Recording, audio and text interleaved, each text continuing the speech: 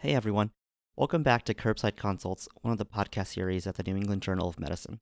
I'm Clem, I'm one of the editorial fellows this year, and during my time at the journal, I thought it would be interesting and educational to do a dive into new guidelines that come out and speak with the people who contributed to them. Today I have the distinct pleasure of interviewing Peter Merkel. He's the chief of rheumatology and a professor of medicine at Penn. He's known for his work in the field of vasculitis and took part in developing the latest guidelines for ANCA-associated vasculitides, put out by the ACR earlier this year. I will also add that he has a larger-than-life personality that is appreciated by both his patients and colleagues. Dr. Merkel, welcome to the show. Thank you very much. It's great to be here. Since we have different levels of learners listening to the podcast, can you quickly review the ANCA-associated vasculitides, what they are, and why we categorize them that way? So we categorize vasculitis as large vessels, medium vessels, and small vessels, more or less. ANCA-associated vasculitis is a family or a group of three different diseases that are similar and linked. Granulomatosis polyangiitis, or GPA, microscopic polyangiitis, or MPA, and eosinophilic granulomatosis, or EGPA. So they get a little confusing. And these are small vessels, so they tend to hit a variety of specific organs and patterns of disease. And all the vasculitides are generally considered rare diseases, but as a group, they're not that rare, and they are organ and life-threatening in many cases. Thank you for that overview. As someone who has never taken part of guideline development, sometimes it seems like a process that is a little opaque to me. Can you break down what generally happens behind the scenes for a guideline to be developed? The way it works is one team will review the literature in a standardized fashion. Another will oversee the overall projects, and then some of us are on the voting panel who offer opinions.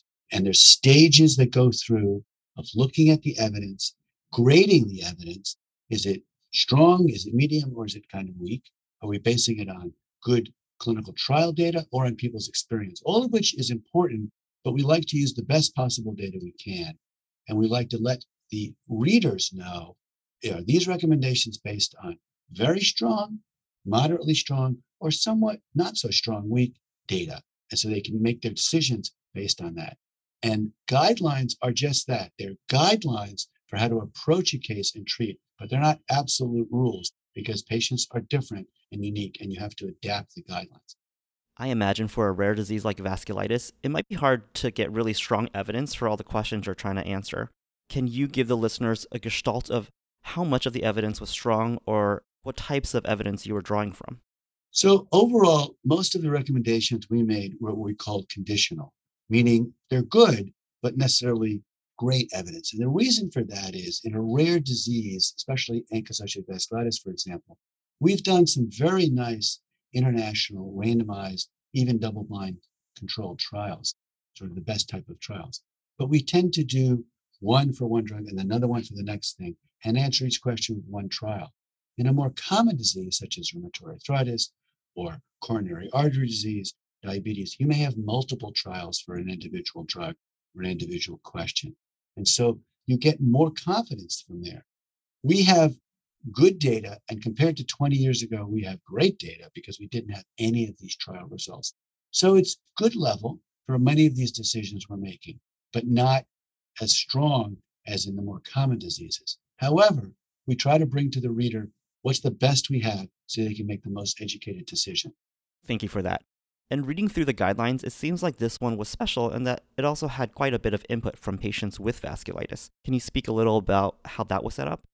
Yes, so patients were involved in the review process from the beginning or from a relatively early stage. And the reason we want patient input is because the whole goal is to treat patients and improve their lives. And what patients bring is their perspective as patients for the burden of disease, for the relative balance of the toxicities that may occur, and the questions and concerns they have. And these are patients, unfortunately, experienced with these diseases, and we worked with them, a separate group worked with them to help them bring. And when we were at the time of voting, they were voting as well. And so as someone who's worked fairly extensively with patients in a research environment, as partners in research and in making guidelines, they have provided an invaluable voice as well. That's awesome. I really appreciate that. So let's just dive into some of the recommendations that were unique to this guideline for ANCA-associated vasculitides. The guideline started off with induction therapy in the setting of life-threatening illness, As a generalist, I often think for bad vasculitis to reach for the big gun, cyclophosphamide. It seems like there is more of a push for rituximab now. Can you tell me more about that? So cyclophosphamide, also known brand Cytoxan, I like to use the generic terms. Cyclophosphamide has been used since the 1970s for vasculitis. It was introduced in this family of diseases by none other than Dr. Anthony Fauci. He was the first to bring, well, others had done some of the work with cyclophosphamide. He was the first on a larger scale to his group to bring that and created the standard of care by using this chemotherapy-like drug for an autoimmune disease. It was a fairly novel approach, and it really set the standard for decades. Unfortunately, the drug worked. It was much better than not having it, but it has long-term consequences and side effects, both short and long-term.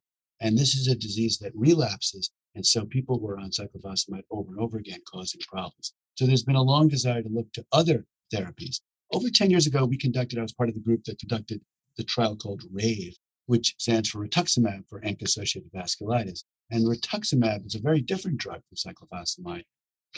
We showed that it was equally efficacious, equally good in getting patients into remission. And other data that we and others have generated have shown that it's very good at keeping people in remission. It has become the standard of care because the toxicity of the drug, especially with long-term use, is less than with cyclophosphamide. Around the world, it depends on the availability of the drug. It is substantially more expensive than cyclophosphamide, so it depends on resources. That makes sense. Were there specific subsets of patients in the RAVE trial that still might benefit from cyclophosphamide? For example, patients with really severe disease? This is an area of much discussion. I would say there was a second trial called RetuxVas Europeans, but they were both published in the same issue of the New England Journal, by the way. And that also contributed to our understanding of the use of rituximab FDA. Until 2 weeks ago, rituximab was the only drug approved for ANCA-associated vasculitis. Cyclophosphamide was used because it was sort of an older drug that was adopted. So no trial includes the range of all patients, but there was no subset where we felt that it was not a good idea to use rituximab, perhaps more mild disease, but since then we have had a good experience with it. And so there's a lot of adoption for it. Although you could argue the very, very sick may have been excluded from the trial, there's also no trial level data for the use of cyclophosphamide in such patients. And so some might say perhaps cyclophosphamide is stronger, but I don't think there's good data to support that statement. So the next portion of the guideline discuss plasma exchange, which historically was a first-line therapy. Plasma exchange, also known as PLEX, and to be honest, I don't really know the mechanism of it. Is it thought to bind antibodies? It seems like now there's a movement away from PLEX. Maybe you can talk about that? So plasma exchange, or PLEX, it also goes by the name plasmapheresis, is a process by which a patient's blood, we'd actually put a big IV in, and their blood is run through a machine, and the plasma is taken off, and then it's sort of removed the antibodies, and then their blood is put back in their bodies. And then it's replaced with another substance so they don't lose their volume. It's a way of getting antibodies off. And the theory is you take off the bad humors, you take off the antibodies that may be causing the disease, such as ANCA is an antibody. It has been shown to be useful in some diseases. It's been long controversial as to whether or not it's useful in ANCA-associated vasculitis. Some have been saying yes, some saying no.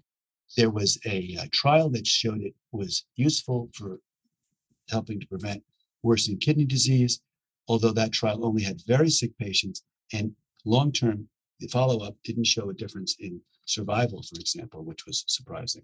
There have been other studies. We did what we call a meta-analysis, where we put together all the data in a complicated statistical way. We still couldn't come with a conclusion. Because of the controversy and uncertainty, actually, I was one of 3 principal investigators that ran an international trial called PEXAVAS, which was for plasma exchange in vasculitis. We always need a catchy name for a trial. And this was a very big international effort. We had multiple continents and nearly 100 sites around the world. It took 10 years to do this. And we randomized people to get plasma exchange or no plasma exchange. There was another part about the glucocorticoids as well. And what we found, and this was published in the New England Journal as well, I believe in February of 2020, we found no difference between people who got plasma exchange and people who didn't in terms of combined outcome of end-stage renal disease or needing dialysis or death. Big outcomes. Right now, based on the data and the guidelines, we would not routinely use plasma exchange, which is a change from what we've done before. And you mentioned in the PEXAVAS trial something about glucocorticoids. Can you elaborate on that? I like to say they're the best drugs we have. They're the worst drugs we have. They work very quickly to suppress inflammation. But they also cause sleep problems and make people manic, and they cause diabetes mellitus and infections and cataracts and glaucoma and heart failure and skin problems, and they thin your bones and they cause death of bones. There's all sorts of complications. We know that the risk in treating new or relapsing ANCA-associated vasculitis, the biggest risk to patients now is infection. And we think the glucocorticoids, steroids contribute to that. And so the Pexavas study and other studies that we can talk about, in addition to the plasma exchange part, we also randomized people to full dose glucocorticoids standard and then almost half as much. And it's a little more complicated recipe than that. But the idea was, can we get away with much less glucocorticoids, much less prednisone or prednisolone, and still have the same efficacy without as much infection? And the answer is yes. The trial clearly showed that the two treatments, full dose and the reduced dose, were the same after 1 year and after several years. But the patients who got the lower dose of prednisone had fewer infections in the first year. And so this is a big win for patients and physicians because we can now use this lower dose regimen in most patients. Our next step is to go even lower, and we can talk about that. I think all this talk about steroids and the risk of infection can bring us to our next question, which is around prophylaxis for patients with ANCA vasculitides. I've heard about the high risk of PCP pneumonia, so can you speak a little bit about that and what sort of prophylaxis these patients should be on? The guidelines strongly suggest people prophylax against pneumocystis pneumonia. Exactly who should be prophylaxed is not always that clear. Our practice at our vasculitis center and in general is anybody who's on one of our immunosuppressive drugs in combination with glucocorticoids at a dose of, let's say, 20 milligrams or more per day should be prophylaxed. Once they're off the glucocorticoids or down to low dose, we often stop it depending on the drug. I had heard from an attending that there may be data in treating sinonasal localized GPA with trimethoprim sulfa. What's your take on that? The nose and sinuses are exposed to the world and are full of bugs. We have bugs everywhere in our body, especially in our mucous membranes and on our gut and our lungs. This is the microbiome that we all live with. There is some data to suggest that it's possible that some of the flares of GPA, which especially likes the nose and sinuses, upper airway, or EGPA for that matter, could be triggered by an infection or a change in your microbiome.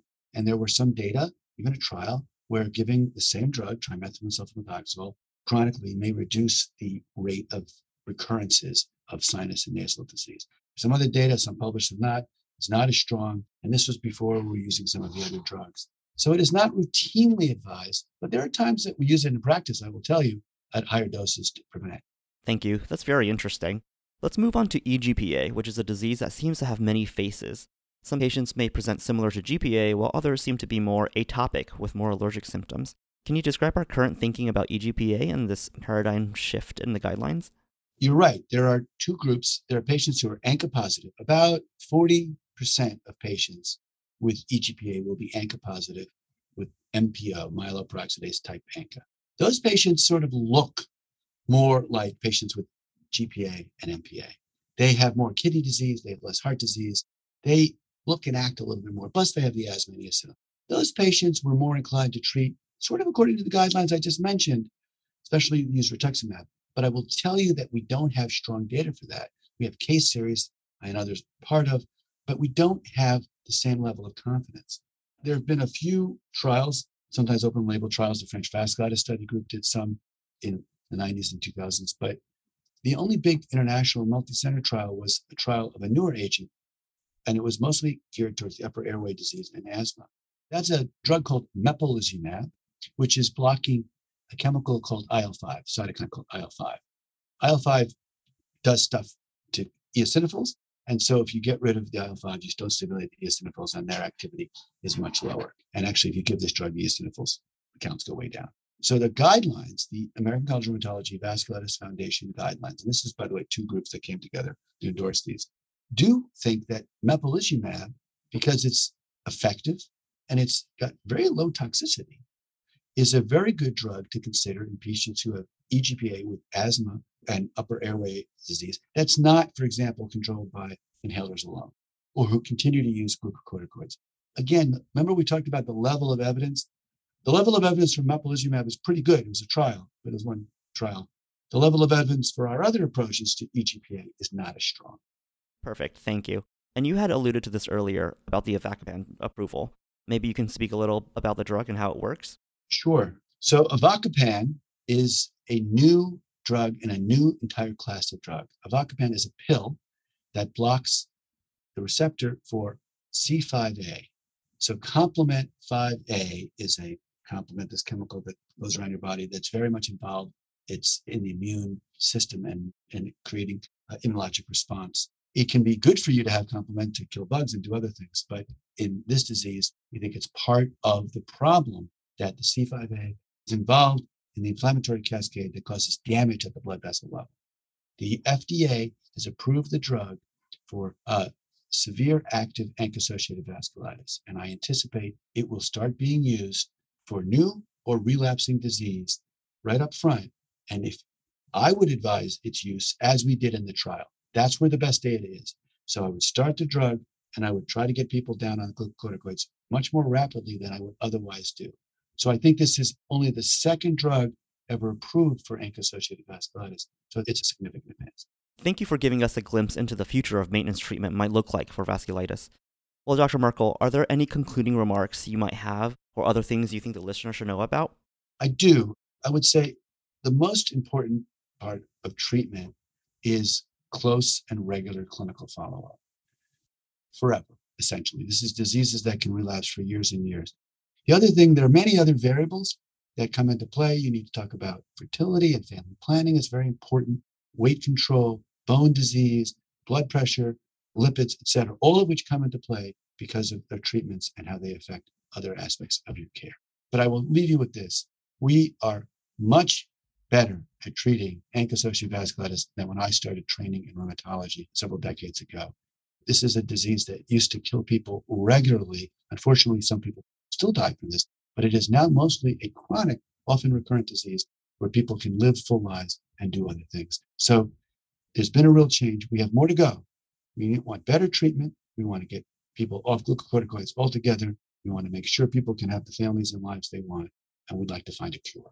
Thanks, Dr. Merkel. That's very inspiring. I think that about wraps up this episode of Curbside Consults. I'd like to thank Peter Merkel for joining us today to discuss the latest ANCA vasculitis guidelines. Our production team at NEJM Resident 360 includes Karen Buckley, Lynn Winston-Perry, Kyle Simmons, Mike Thomases, Tim Vining, Scott Williams, and Kathy Stern. Also, a special thanks to our NEJM education editor, Dr. O.P. Hamnick. Curbside Consults is brought to you by NEJM Resident 360, a product of NEJM Group.